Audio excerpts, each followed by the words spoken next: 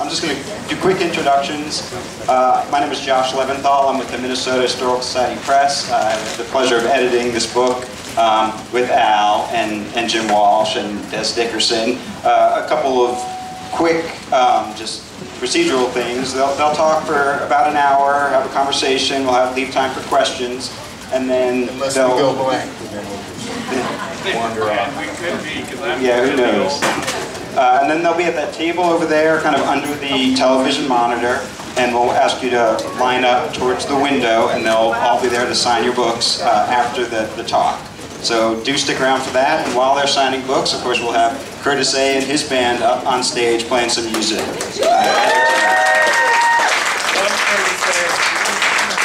Quick introductions. We have on the right of the stage, your left, Jim Walsh, longtime music writer, musician, author, multiple books. Jim did a great job with the introduction for this book and other text contributions. He really helped frame the story. On the far side, of course, we have Dez Dickerson.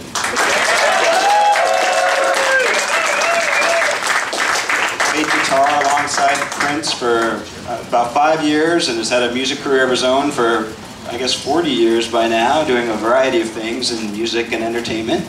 We went on tour together. We did. Allen go to a party with them. That was a long time ago in a galaxy far, far away. Well, and our man of the hour, of course, as you all know, is Allen Beaulieu, the photographer.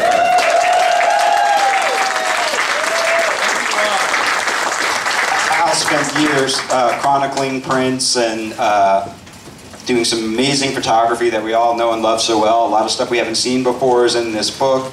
Prince on the road, Prince behind the scenes, in Al's studio, and they had a great relationship and a great friendship, and as you'll hear, he's got amazing stories to tell. So I'm going to hand it over to Jim, who's going to kind of lead us through this conversation, and again, stick around for the music and for the book signing afterwards. Thanks.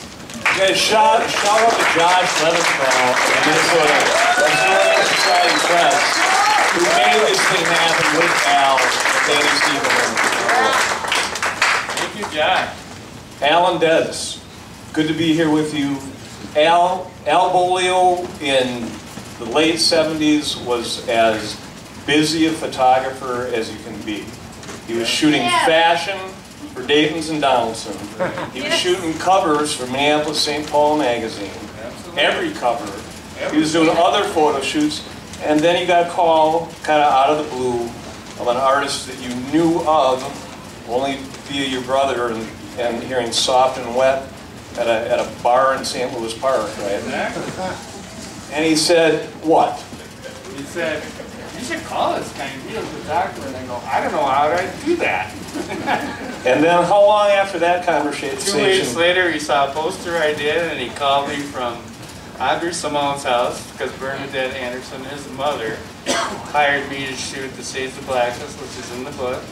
And from that, Prince said to Bernadette, give me that guy's number.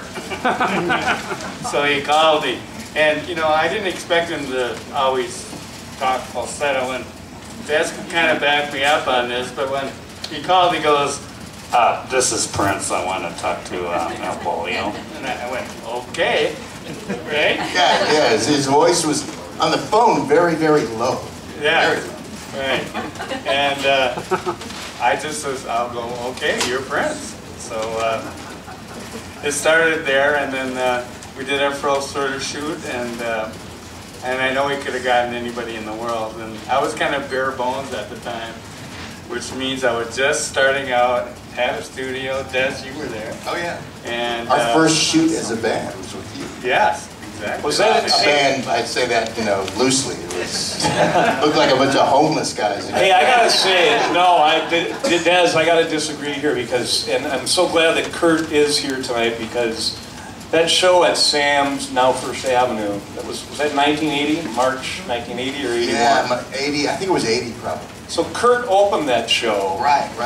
And I remember when you guys, and Al was there, right? Right.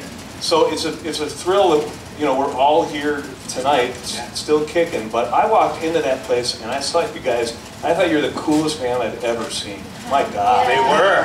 And Al captured that, and went about capturing that. That's right. And, you know, Al, it was a wild ride, right? What has your kind of elevator speech been about Prince, your friend and mentor? What was that like being around him and working with him and now? It's very inspiring, and I learned a lot from it. I mean, I'm sure Dez did too. I mean, Dez is a great guitar player, legendary. And we all learned from Prince in his own way because he was such a revolutionary guy, and he would let us do our own thing, right? Yes, he would. You know, and he knows I would have kicked it. No. Just kidding. Yeah. He'd laugh at that joke. He would. And, you know, he let us do our own thing, and it's not like we have these massive meetings about album covers, about, you know, Dirty Mind controversy, or 1999, you know, he would just call me on the phone and goes, I want to be shot on a bed. You deal with that. So I did. And then 1999, I want to be shot on a newspaper. You deal with that. Okay, all right. And then 1990 goes, go see Blade Runner. Which I would have done, but there was no internet, there was no cell phones. The VH store wasn't, they didn't have it yet, and it was just in the movie theaters like a week ago. So I just asked friends, what did Blade Runner look like? And they said, neon and smoke. And then when he came into my studio and I had all this neon and smoke, he goes, God, you got it, Al, that's great. So I wish that I would have seen the movie, but maybe it would have been different. Al, where exactly was your studio on First Avenue? It was in the Gorham building, which is where the Target Center is now. And to me, that is mind-blowing that all this activity took place at First Avenue in your studio. Right. You know, kind of hallowed ground, not kind of, but hallowed ground for Prince. I mean, absolutely. You just had to walk down the street. Yeah. Right. Well, how did you come up with an idea like you flipped the bed around for Dirty Mind? That was your art. Right. I mean, and he must have really appreciated that. Did you talk? Did you articulate any of this stuff with him? No, because like I said, on the phone he goes, I want to be shot on a bed, and I don't mean any means weird, but you know, when I'm shooting for Warner Brothers, and this guy calls you to say, you know, you get to do your first album cover, and I was like, oh my God, I almost fell off my chair. I was going, it's my dream to do an album cover. And he goes, yeah, I want to be shot on a bed. So picture that in your mind for a second, right? So I went to the secondhand store, well, actually recycling center, and I found this bed springs that made a pattern. And he came in the studio and he loved it, and I shot him on that. And then the rest is like history. Right on. Dez, what did you find with Al? I mean, you worked with a lot of photographers, people have been taking your picture most of your life. What sets him apart, maybe, or memories of those shoots? I mean, undoubtedly, it was and is his eye. He had, and that's what Prince trusted as well. Right. He knew that he could just give you like a couple of words, a small word picture, and you would get it, and you would see it beyond even what he gave you to work from. Right. And that was why, when I left the band, the only guy that I would let shoot me was you. Right. Because I trusted your eye. Because, you know, it's one of those things. Somebody taking your picture is like, you know, you're putting your life in their hands. Exactly. So that's it. Al just has an eye like no other. That's right. Did you have any, I mean, you were saying that's kind of weird, you know, Prince on a bed. Right. Did you have any idea of trying to impart and capture that sexuality?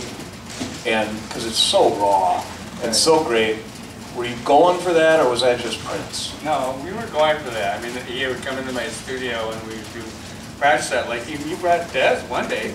Just him and Dez showed up at my studio and we shot probably 10 rolls of film. And because he was shooting for an image or searching for an image. And then we finally Get on the mic. And Dirty Mind, we finally found one. And because the album before that was the blue one, where he was just a headshot. Yeah, yeah. And that's what I told him. I go, that's just a We headshot. had a name for that record, but I'm not gonna. No, the picture, Right. the picture, because okay, let's just. This is just a small gathering. You know how the makeup was like all off, and his skin tone looked like, you know, something out of a Gunga Din movie. You know what I'm saying? So we called it the Sabu record because the picture was just all off, and that was just our inside. It's not an inside joke now, but Right. No, so I wanted to do something that was way beyond just a headshot, and so that's why I got the bed that made a pattern, and then he had the trench coat. That was the first part of that, and the bikinis and the leg warmers and rude boy button, and so then it showed his sexuality. You know, then it showed his where he was going. I mean, he could have some of the lyrics like, what did he say in one of them? Am I black or white? Am I straight or gay? Right. And actually, that went back to the tour before the record. There was a moment in the dressing room at the Roxy in LA where he said, okay, what I want to do is for each of us to have a real distinct sort of a visual personality. And he said, I'm going to portray pure sex. That was the first time he articulated. Wow, right. So that's where it went. And that was at the Roxy. Wow. We were doing like one of those, you know, all the tastemakers and the kingmakers and the press thing, you know, Right. where it's all VIPs and the audience. And that was it. That was the turn. And then you captured it. Again, Right. he trusted you to capture it. Exactly. And then I captured him from then on, so that was fun. You guys tell the story about opening for the Rolling Stones. Oh, I can't. I'm gonna. And I'm you gonna captured defer to Dez. amazing photographs from that show that I had never before seen until we got to see this book. Right. And you guys, this is a glorious book. It's going to outlive all of us. And all these photos are finally between two hardcovers. And congratulations. It's really, really good. I want to thank Dev for doing the introduction. Thank you. We had a good time talking about it. But I'll let Dez talk about the Rolling Stones. Please. So, you know, in rehearsal one day, one of our managers came in and said, you guys are going to be opening for the Stones on, you know, this whatever upcoming tour it was. The Start Me Up tour, I guess it was. No, it's Tattoo You. Yeah, well, whatever. You know, there's this obscure band from the UK. I just thought we can give them a break. No, so it was one of those things where before we were originally scheduled to do Philadelphia and LA. We had to back out of the Philadelphia shows because of a conflict. Journey did those shows instead. Incidentally, they got booed off the stage, just so you know, which should have been a tip-off. But we had this weird setup where we had a Friday show, day off on Saturday, then a Sunday show. And Mick had handpicked, as he did all the opening acts, he had handpicked, he loved Prince, huge Prince fan. So, you know, we came out that first day, and that was when Prince had started, you know, rocking the bikini underwear and the leg warmers and the trench coat. And there were, I got the head count from one of the security people. There were 5,000 Hell's Angels alone in the audience. 120,000 people, 5,000 Hell's Angels. They were not fans of the bikini underwear and the leg warmers. So there a few things got thrown that first day, but it was like those, remember those old paper Coca-Cola cups that had like the wax coating on? It was just that stuff. It didn't leave a mark or anything. But, I mean, Prince hadn't done a ton of shows up to that point, and had never done like a big rock show. So he got freaked out. He left the stage a little early. You know, we kind of muddled through, got off stage. By the time we got backstage, we found out he was gone. My man was at the airport, and he was leaving on the jet plane. I didn't even know this. I had to ask Dez where he was. Well, yeah, I mean, it was kind of strange. So long story short, I mean, the day off in between, people are scrambling. You know, management calls him, trying to get him to come back, he won't come back. Mick calls him, trying to get him to come back, he won't come back. You know, the manager comes to the door, you know, Dez, you know, he'll listen to you, you need to talk to him. So call him up, we're on the phone for 45 minutes. And flat out, I just kind of put it in the context of, we can't let him do us like this. We can't let him run us out of town, you know, appeal to the manhood thing. So, so he came back, and like the Sunday afternoon, it was on, man. I mean, we got The thing he didn't know was the Friday, Stones fans threw stuff at them. You know, that was like a term of endearment. Let me pelt you with shoes. So the throwing stuff wasn't that big a deal, but by the time we did the Sunday thing, it was like, it was on, man. Right. It was on. But you know, we did 20 minutes and got through, and it became like the stuff of legend. Did you change the set list? We did. Yeah, we tried to make it as rock as we could make it. Like you did Bambi. Yeah, we did Bambi. I've never heard Prince do Bambi live before. That was the first time. And it was awesome. It was awesome. And there were people loved it. It wasn't, you know, it's turned into this folklore that it was this bloodbath. And at times it seemed like it, but it really, it went over well, and obviously that's still part of the legend. So. Well, and but you captured it. I mean, some of those photos, I mean, I had flashbacks. Right. I started ducking. No. Yeah, I know. But, you know, that's a lesson for all of us, that, you know, here's Prince, middle of his career, and he gets downgraded, at least a little bit. I mean... It was a test. It was a test. What did he do? Come back and make the best albums ever. Come on. Yeah. Prince. Well, we're all down at some point, you know. Gotta come back. You know, I have anxiety. I have depression. There's sometimes I can't get out of bed, you know. I don't know about anybody else, but I don't care about it. That's fine, you know. But we're all gonna have days like that, but the sun's gonna come up again. We're gonna work things out, and we're gonna be strong, and we're gonna hang in there as long as we can, right? That's right. And you're up here now. And it's his moment. Yeah. Allen Beaulieu. I'm here to tell the truth. Al, the day Prince died, a lot of your photos were just flying all over the planet. Oh, they were. What was that like? And is it a... It was a sad moment for me, and I'll tell you why, Jim. It's just, he was a friend of mine. And you know Dez, I was in the inner circle. And he was such a true friend of mine. I cried for a week.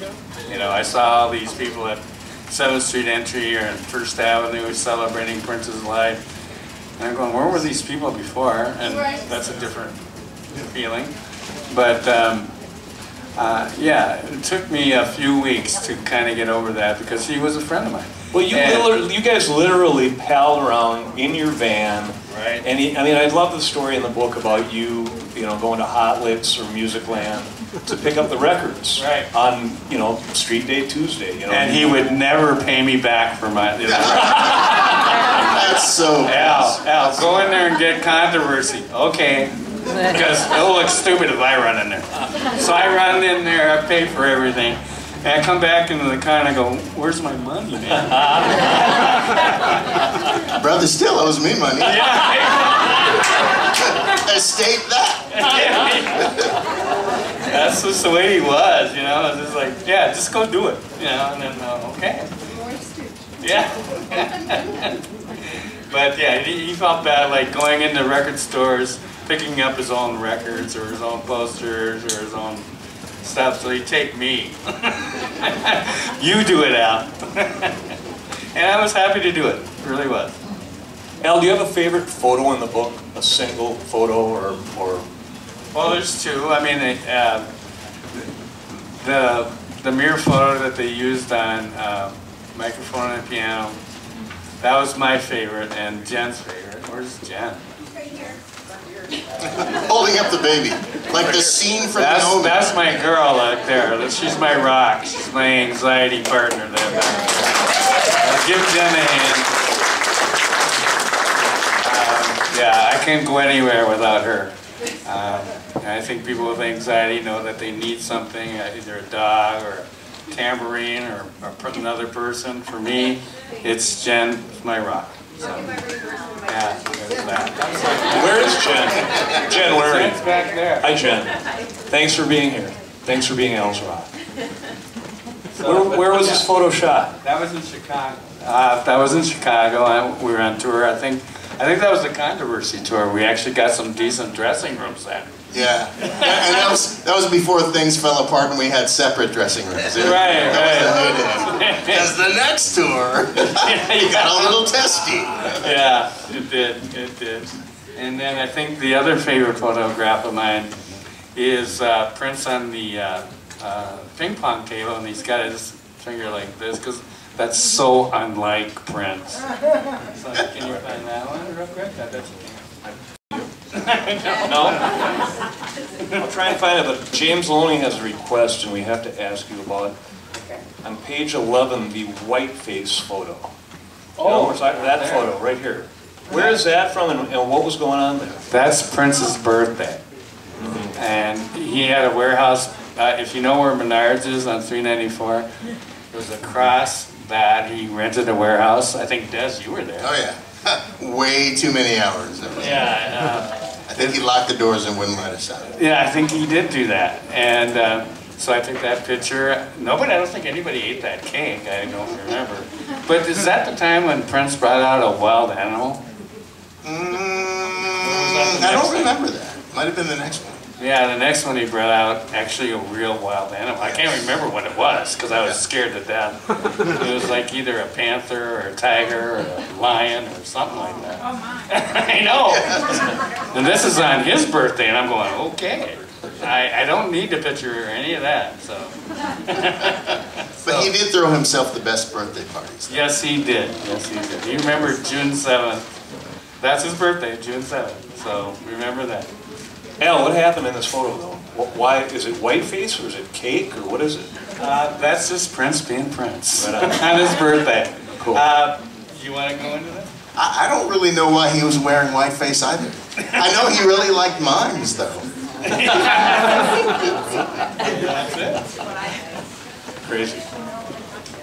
You know, another fascinating part of the book is that the controversy artwork, it was put together with you with a keyliner from Donaldson's whose name is lost to history. It is. She basically made the cover of Controversy and, you know, keylined all those letters and headlines in, and Yeah. and we can't remember her name, can we? And the lawsuits come in any day now. Mick, be prepared for another one, Mick. No, what happened actually is, you know, Prince called me and said, I want to be shot on newspaper. Now all I could think of is my aunt's parakeet. I know that's bad. That was the first thing in my mind. And so I called my brother. My brother Rick was a famous art director, very creative mind. And he goes, you know what you should have? You should have the Controversy Daily. And have them give you song titles or something. And so I went, well, we got to do this in 24 hours, so we'll have to see about that. So I call him back. Now, he's infamous for changing his phone number. And luckily, I got a hold of him right away because he still had the same phone number. And I said, Prince, just throw out names you want on your cover. And he goes, Ronnie Goes to Russia, Joni. And I'm going, I thought they'd be song titles. You know, I mean, so yeah, he was like way ahead of that curve. And then we did have a keyliner from Donaldson's that I enslaved on making the Controversy Daily from my brother's mind to making that cover. So, Cool. that's how it ended up. Very cool. And I mean, again, it's funny. I was at Target Center. I was watching the Timberwolves the other night. And I'm thinking, Prince was naked here. Yeah. Naked in your studio, you and naked Prince. Yes. Tell us, what was that like? That's quite a stream of consciousness there. From wolves to naked Prince. I don't think I can answer anything about that. Yeah. All right, we'll leave it to our imaginations. Yeah. Perfect. Al Beaulieu wrote the guitar riff for Let's Go Crazy. Is that Yes. true? That is true. I believe it's true. Now, do I know 100%? No. I remember jamming with Jimmy Jam and Terry Lewis. I wish you would have been there. And It would have been a lot louder if I would have. Yeah, exactly. I wrote this riff and some guitar structure to chords, and I was jamming with Jimmy Jam, Terry Lewis, and Jelly Bean Johnson. Put some jelly on it, right? And then, you know, Prince went around and played drums for 20 minutes, and he played keyboard for 20 minutes, played bass for 20 minutes, which he's all fantastic musician. And then finally he comes over to me and kicks me off the guitar, and so finally he goes, I gotta play guitar. I go, okay. So I didn't have anything else to do, so I just, you know, sat there and watched those guys jam, and they were fabulous musicians, all of them. And then Prince afterwards says, you know, come here, come here. I went, what? He goes, that last thing you were playing, can you record that at my studio? And I said, sure. So he brings me to the Purple House, Chanhassen student, remember, in the basement? Yep. He had the 224. Plugs me right in the board, and he goes, just play that riff and play those chords, and, you know. And he goes, at the end of it, he says to me, he goes, what do you want for it? And I go, what? See, how about your next album before anybody else has it? So at 10 o'clock the next morning, his secretary comes to me with a tape of 1999 before anybody else had it, which was probably only 2 weeks. So, but he paid me something for it, so I think it turned out to be Let's Go Crazy. Amazing. Al Beaulieu, songwriter. Now, in the book you told me, you said, I'm a studio cat. Yes. I'm a studio cat. You did not like the idea of shooting live music. No, at first it scared me to death. I was brought up in a system where I was in a studio at all points, and I knew where my subject was, I knew where my people were, and I could put my lights where I needed them to be. And then I think it was in Nashville, he was doing something for Rolling Stone, and they were reviewing his album Dirty Mind. And a photographer showed up, and he kicked him out immediately, and then called me and said, Al, you're coming to Nashville tomorrow. I went, really? And there's like this plane ticket waiting for me at Minneapolis St. Paul magazine, or MSP. And I go to Nashville the next day, and he goes, I want to be shot like those Playboy ones where they're like looking off, talking to somebody, and I did those. And that took like about 15, 20 minutes, and I took some other shots. And finally it comes to him, you know, he goes, why don't you shoot some live stuff for me like when I'm on stage? And I said, yeah, but you'll be moving and there'll be lights I can't control. And I'm a studio cat, I don't know how to do that. And it turns out I don't. So it was the first concert with Rick James and you and that's a whole other thing. And that's a whole other thing. But then, since they were so busy arguing about having their own tour at the time, he didn't even ask about the photos. Some good thing for me. So the next one, I think we were in Atlanta the next night, and this generous, very generous photographer, I said, just show me the settings that you use, and he showed me, so at least I got things in focus and sharp. So it was a start, and then, you know, you get to learn the tricks of the trade, and I think about 2 weeks into the tour, I had it. I was a great photographer at that point, but believe me, at the beginning, it was bad.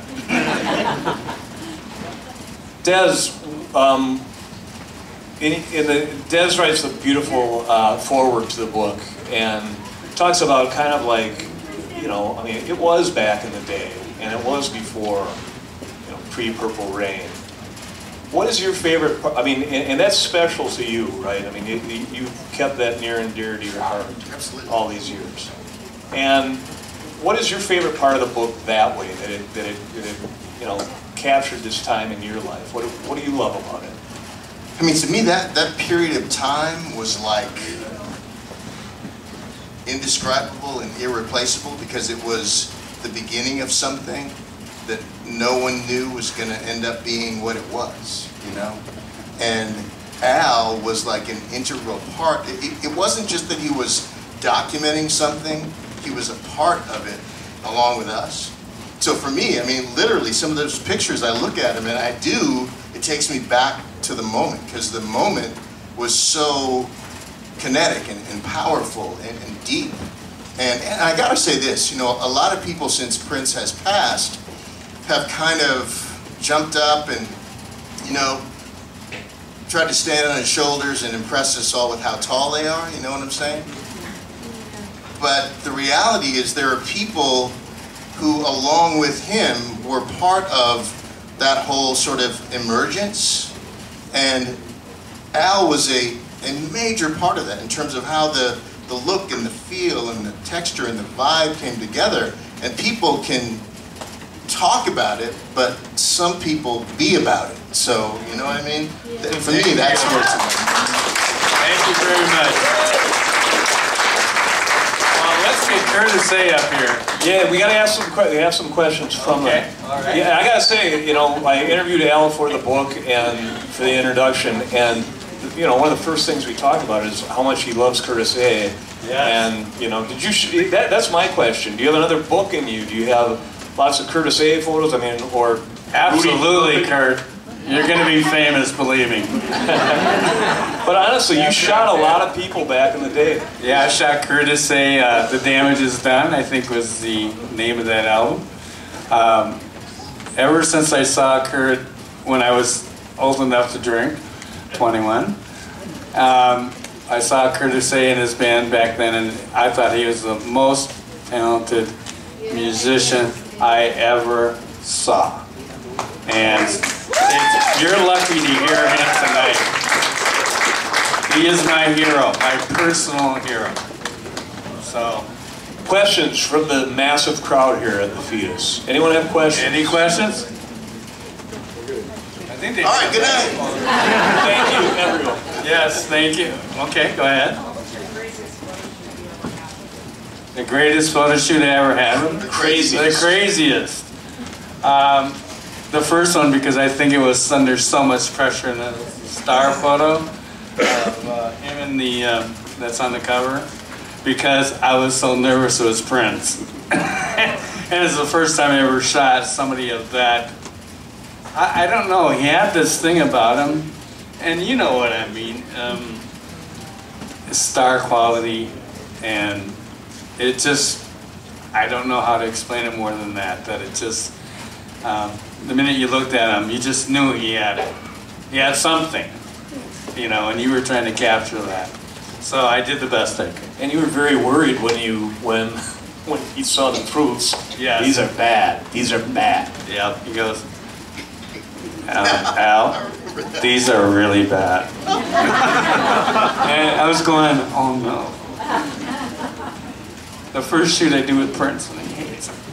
And he goes, no, these are really bad. Well, you don't have to rub it in.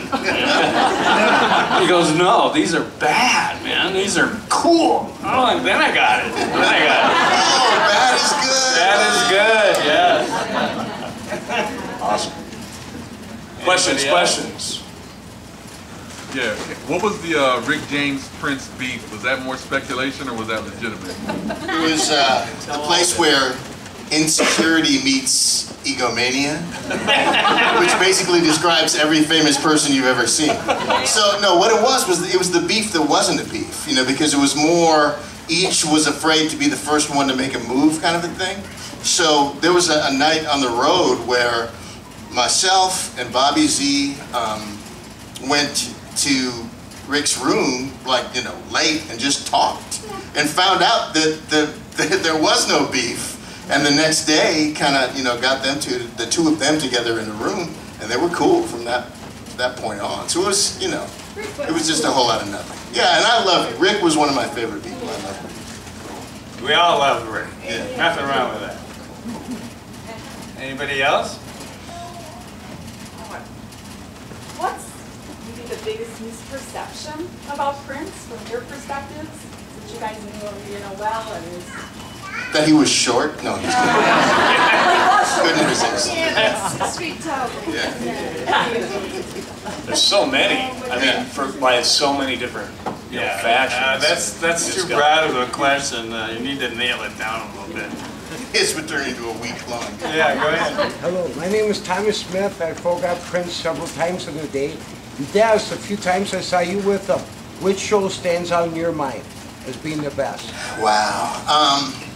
You know, there were a lot of them. Certain shows kind of stand the test of time better. I mean, honestly, I gotta say, the Stones thing, the first show, That's right. before he left the stage, That's right. because that first moment, we finished the first song, and that sound, I can still hear it.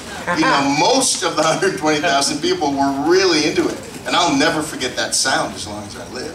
And then there were some other shows, some really small shows. Some shows are memorable for odd reasons. Like right after we were on American Bandstand, we did this show in Dallas at this place called, I don't know, the Cowboy Place or something like that. I remember that. The promoter put us in like the wrong place. And there There were like 3 people there.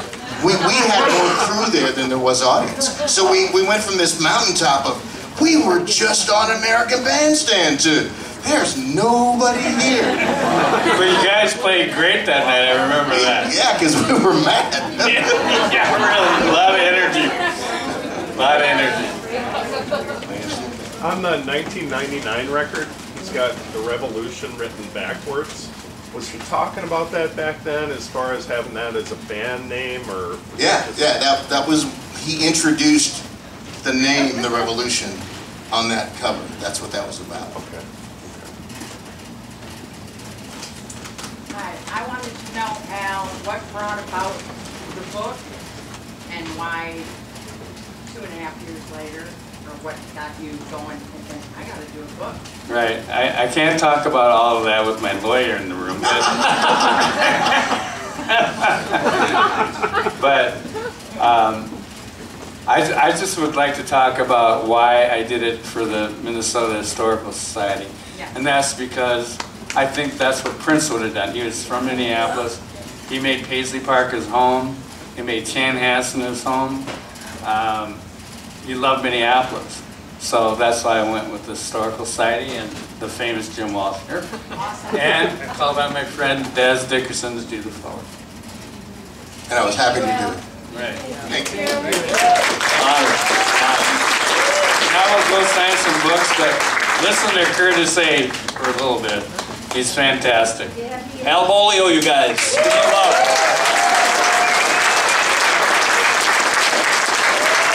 Dez Dickerson, give him the love.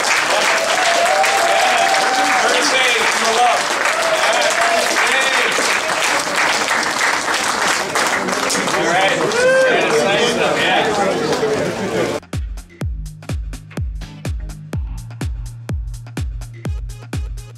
You know, something I don't often ask you guys all to do, but share these videos. It's super duper important, and it's what real friends do. So share these everywhere, and we can keep growing this community, and I'll see you in the next video.